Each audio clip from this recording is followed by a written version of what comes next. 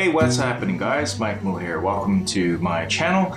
This is I typically do a lot of unscripted reviews on products, and in this case this is the Lenovo Smart Display with the Google Assistant. I did a quick little unboxing of this sometime last week. This is the 10-inch version, but a lot of the features are going to be really similar. The only main difference is the size of the screen and also the design of the back, which on the 10-inch currently is only bamboo, and on the 8-inch it is just plain white plastic.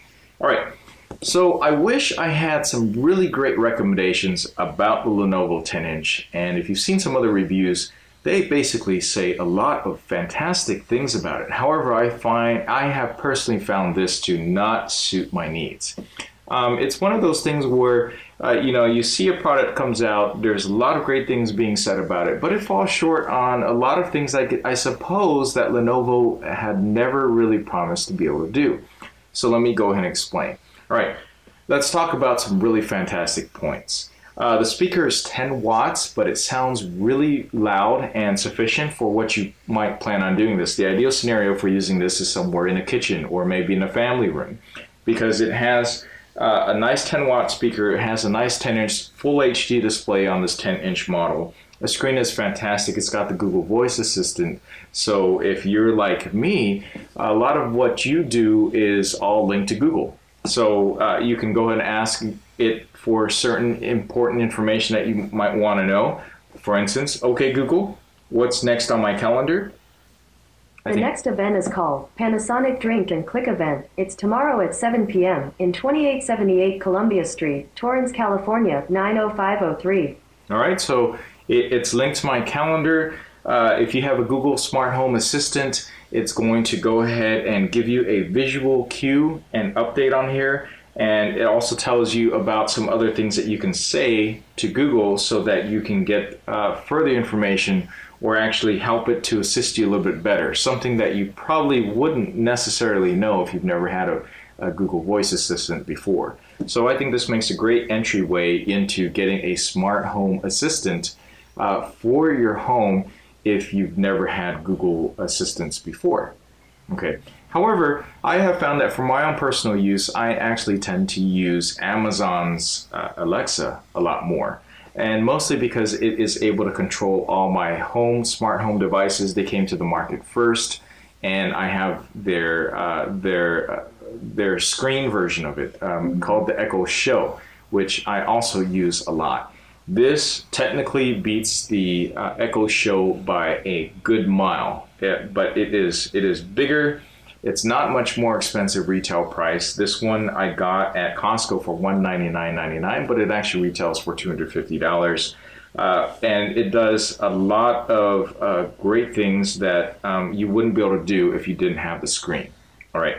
So here I have right now, this is one of I think another one of the best features is you can choose between different artworks and stuff that you can choose that it'll display. Here I actually have from my Google photo album, so it'll show and display my photo albums one by one, or I can customize it so everything's all completely linked, and I think it makes a great photo display.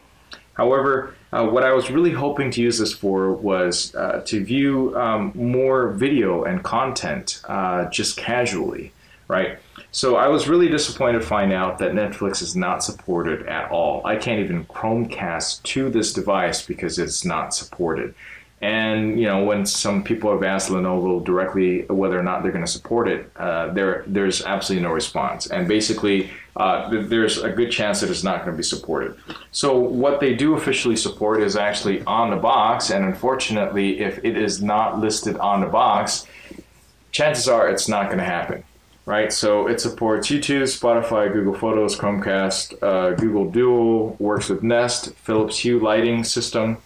That all works just fine right out of the box. Everything else you will have to wait and see whether or not Lenovo is going to support it, or if it's going to be Nest compatible. Obviously, something like that, like if you get a security camera system and you just go ahead and ask Google to go ahead and show you a security camera footage on the screen, you know, something like that's going to be supported.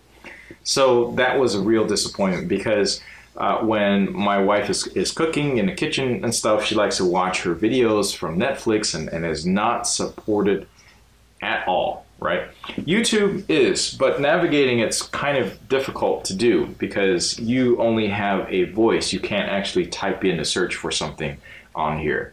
Okay, so you know, $250, you got to know your limitations. You're basically getting a nice Google Assistant with some screen functionality there. Now, I could perhaps do a lot better if I just got a whole separate 10-inch tablet. Let's say I go super cheap. Let's say I get the Amazon one with a 10-inch tablet with the Alexa built in. I'd get pretty much similar results as I would be able to get on this for a cheaper price, especially since they have sales quite a lot. One thing that I do think you need to know that is better about getting a smart speaker instead of this for your Google needs, if you're going to ask Google something like, hey Google, can you convert 310 milliliters to fluid ounces? Sorry, I don't know how to help with that. Well, usually it'll be able to get it. Okay Google, what is 410 milliliters in fluid ounces? 410 milliliters equal 13.864 US fluid ounces. See, you get that nice visual confirmation on a screen about exactly what you asked and some other common questions. So that's pretty useful right there. But what you don't get is the far field microphones. Okay, so you might be wondering what that is. Well, that is what allows some of these other smart devices that connect with Google or Amazon smart servers to figure out exactly who's speaking and to pick up what you're asking it directly. So this is not going to have as good of a pickup as you can with you know, separate Google Home Mini device or separate Amazon Echo device that can pick up from across the room, and it's just something that's going to be a little bit more local, right? Which is fine because when you think about it in a screen-based solution, you're probably going to be standing next to it if you want to visually see what's going on. So I can ask it certain things about YouTube, which is fantastic, but I can't ask it most specifically. And annoyingly, if I wanted to confirm and watch my latest own YouTube on here, it's a little bit difficult because my name is difficult for this thing to translate. I can't even train it to do that. So let's see. Okay, Google, play the latest YouTube video on Mike Moo's channel. So see, it says Mike Here's what I found on YouTube. Channel. Sometimes it gets it, sometimes it doesn't get it because my name is not Mike Moose. It's Mike Moosey, so it doesn't, I can't even see that, right? But it's going to pick up certain things such as, for instance, our favorite vlogger on YouTube is Casey Neistat. So, okay Google, play the latest video from Casey Neistat. It knows that one because Casey Neistat on YouTube is pretty unique, is a pretty unique name. I can see what's going on here. I can actually scroll through and choose from here. But if I wanted to do new search, I can't actually use the touchscreen. So I'm very limited like that. I can't even easily find my own videos on here because of that reason. So the operating system is super limited. I'm much better off if I want to do things that are a little bit more complex that require a little bit of touch typing input with just using a regular tablet, just using an Android tablet or something like that. So, you know, that was really disappointing. It kind of limited the functionality of this display for me. What would have been really awesome is if there was an Android OS that I could boot into, as well as just put it, whether I want it in just smart display mode or Android tablet mode. All right. Now, another thing about Android tablet, of course, is that, you know, you can use different orientations. This supports 2 orientations, but really only one of them is for the smart display. When you flip it up like this, this is really only useful for video calling. Like, I can't look at Instagram stories this way, or Instagram things on here. Let's see if this even supports the Instagrams. Probably not. Okay, Google, can you show me any Instagram? According to Wikipedia, Instagram is a photo and video sharing social networking service owned by Facebook, Inc. It was created by Kevin Systrom and Mike Krieger. Okay, Google, can you show me my Instagram? Sorry, I don't know how to help with that. So it doesn't have that connection in here. In fact, if I want to set up any customizations, I got to use their Google Home app, which for me, actually I don't have my phone with me right here. For me has been really buggy. Like I'm trying to go in there to configure certain things. Sometimes it'll connect, sometimes it doesn't connect. So I can't find it and I can't configure it. And if I want to make some changes to the account and information, it hasn't been a smooth process. It feels very beta, even though it doesn't say that it's beta. Okay, so I had some configuration issues. But you might say, well, Mike, you just kind of basically configure it once and you're good to go. But sometimes, what I like to change a lot is sometimes the ambient mode. How it displays, what it displays, basically when it's just left there on its own, on just basically just waiting to listen for you to say, okay, Google, show me the news. Here's the latest news. From NPR News Now at noon today. Okay. So I also use it to listen to a lot of news. That works out just fine. But it doesn't show any video. Live from NPR News in Washington. It doesn't show any video clips, which would have been really nice if any of these podcasts actually had a video podcast. It'd be nice to make better use of the display other than just showing, a generic icon or screen on here. What is really nice and makes use of the screen is when you got the Google Music going on and you ask it to play some music, it will actually show the lyrics on here so you can kind of sing along. There are other things such as if you look for recipes, it will actually show you and actually guide you through how to do something. And that's pretty useful, especially if you don't have your hands free to make something. Okay, Google. Can you find a recipe for making rotisserie? Okay, here are some recipes. Okay, let's see. How to make banana bread. All right, so I'm going to click on how to make banana bread here. And then I could basically say start cooking. I had something else in mind. Okay, Google, start cooking. Oh, actually, I'm just going to click on start cooking. Actually, I was just listening right now. Sorry, I don't know how to help with that yet. All right, so I'm going to click on start cooking down here and you'll see that it will... There are 10 ingredients. You can ask for the next ingredient or skip to the instructions. The first ingredient is 8 tablespoons, 1 stick, unsalted butter. Next ingredient. Okay, Google, next ingredient. Sorry, I don't know how to help with that yet. Okay, well, obviously there's some issues with that, but if I just tap on here, it'll also advance as well. Okay, Google, show me the instructions. I have lots of powers and they are growing every day. Again, you see it's not perfect. It feels very beta. It's not quite there yet.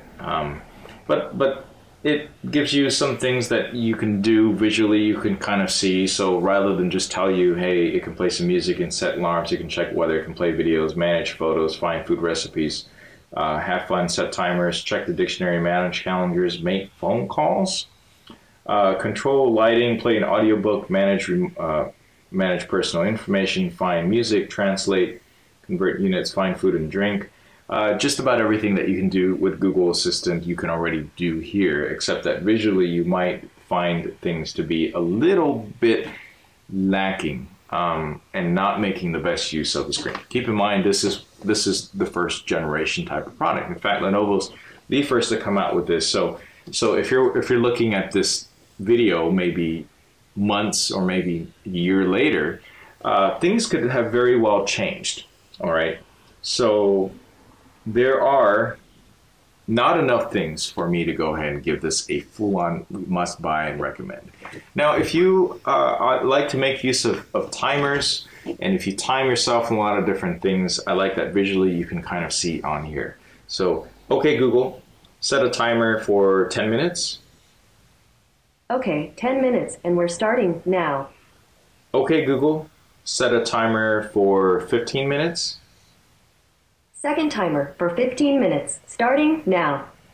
So timers are pretty useful if you need to do things, task things. For instance, if I want to limit the length of this long video, having a timer like this visually that I can see is pretty useful. So you can do certain things of this. Unfortunately, sometimes it doesn't quite stay on the screen, which is something that I don't know or haven't figured out why sometimes it will stay on the screen and sometimes it doesn't. But I can definitely flip through these different things, and I can't configure these widgets too. So that's all not available on the Google Home app.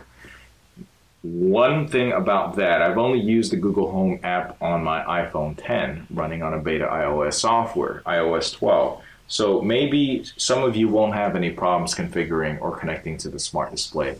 I certainly did, and that just kind of messed up part of the whole experience for me. All right, one more thing about this. There's actually a camera in here, and if you mention it in my unboxing, this camera is useful right now only for Google Duo video calling. So it is good on both platforms, iOS and Android. I don't even think Windows Phone is available now, but maybe it will support at some point. But what's special is that they had the foresight to go ahead and put in the privacy screen thing here. So there's actually a privacy shutter actually that blocks the lens to ensure that your privacy on the built-in camera is not going to be compromised visually, right? It still has microphones all around, so it's going to try to pick up everything that is going on in the room. But if you have privacy issues anyways, are you really going to be trusting Google to really do no evil or protect you from all the hacks that are happening all the time on Android devices, right? So I guess that there is that one other benefit, is that this, the garbage truck driving by, is that since this doesn't run on a full-on Android, you're going to get the most use out of the Snapdragon processor on here. So this will at least last you a couple of years, if anything. But this is not something that's going to stay with you forever necessarily. Things should get pretty sluggish and slow. In fact, some things already feel a little bit sluggish and slow when loading certain things on here. Okay, so yeah, so for $250, I'd have to say, you know, I'd probably wait until the price drops a little bit. If you were really hoping to make this an all-in-one control panel type of device that will help you control your smart home, all that, keep in mind it's mostly going to be audio, and with a little bit of visual enhancements on here. It's not going to be a full-on, like I can't customize the screen in any way for me to control my home lighting system, or search YouTube or anything like that, like I might be able to do on a tablet. There's only going to be some functionality that I can mess with on here, and very limited functionality at that. So is this worth it for you? For me, since most of my usage is all on the Amazon ecosystem anyway, I don't use Google Smart Systems very much here in my household. I'm going to say no, this is not going to be something that is going to really entice me to want to give up $200-some to keep this device here in the home right now.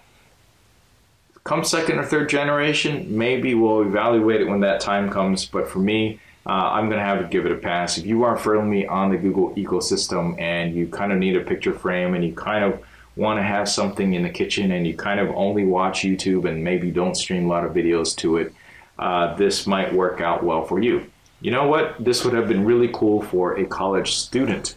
Okay, so if you are a college student and you have $250 to spare or $200 for the 8-inch model, I can see how this could be very useful in visually seeing. Just make a great gift for a college student, because you can see your schedule on here. You can watch some of your YouTube on here. It's got picture frames, and you can have Google Duo to be able to talk with your classmates, your parents, or whoever it is that you want. I can definitely see that. But for me, I'm personally passing on this device. All right, that's it for my long, unscripted review. Thanks for watching. If you have any questions for me, feel free to comment down below. You can find me on Twitter and Instagram, all under my name, and I will catch you in the next video. Please give this a like if you like, subscribe if you thought it was awesome, and I will catch you in the next one. Thanks for watching.